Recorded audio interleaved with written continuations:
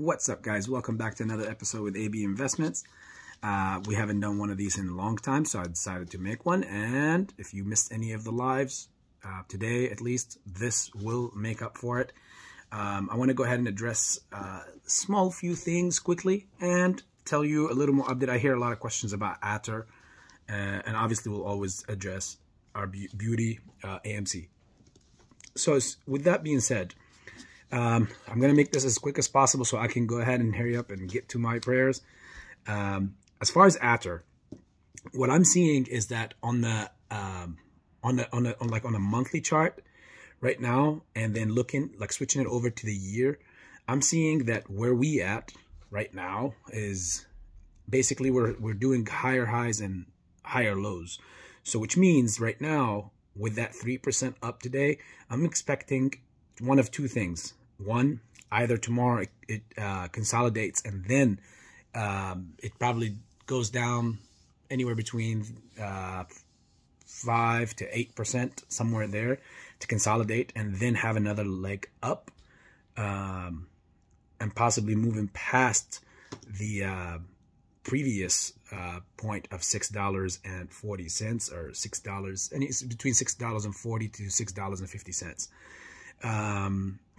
Now, when it does break that resistance, I posted a photo in the section of the community section.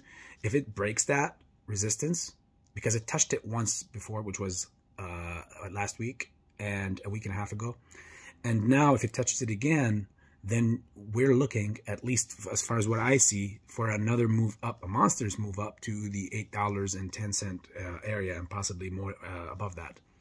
Now, if it does not do that, if it touches that resistance line and at the $6.40 and moves basically back down, it gets rejected up there, then you're going to be looking for another longer period of consolidating and possibly moving down all the way until it meets this ultimate support, which is at $2.43. Now, of course, it's going to stop at levels before it reaches all the way down, but that's its final support. Now, that wraps up ater. Hopefully you guys are doing great with that and continue the great work. As far as AMC is showing me that it is quite possible that this week we will close at around 1357. I think that's where one of our first levels of support are.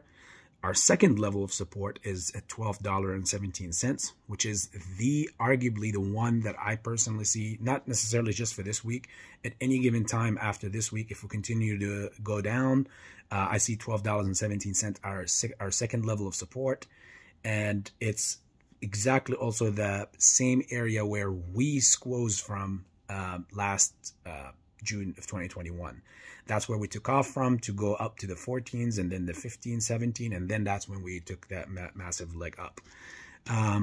Now, that last level of support for AMC which is the one I don't expect us to get to, but you never know. This is the world we live in today, is $8.81.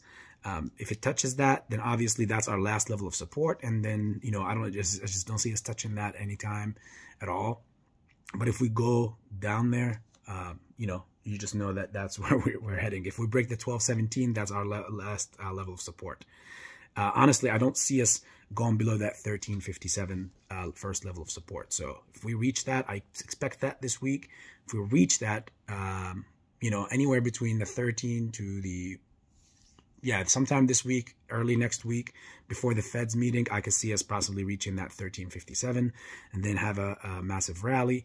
And the levels we'll be looking at breaking, which is the big resistance, is actually $31 or $32.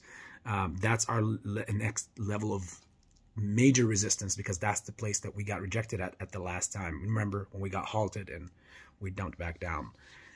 If we break that level, then I don't want to throw any FUD out there to people or get people to think that, oh, look, he's throwing dates and times and all that stuff. No, if we break that final that major resistance level, we are due for a breakout that's gonna be so monstrous. Again, this is not financial advice, but it's gonna be way above the $138 level.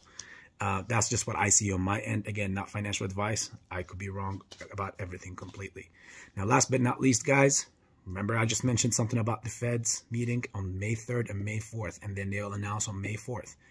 One thing I want you guys to do, to please embrace the volatility. These are great times.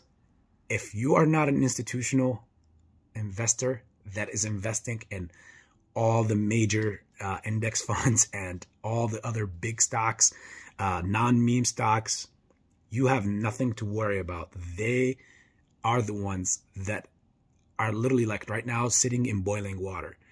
And soon they're just gonna completely boil and they're screwed. As far as shorts, at any given moment now, you could definitely start hearing cracks in the ice, and soon it's gonna lead to margin calls, upon margin calls, and that's gonna lead to their ice age. In other words, their doom. I don't think we're far away from all that, guys. I really don't think we're far away. Again, not financial advice. Once again, much love, AB Investments.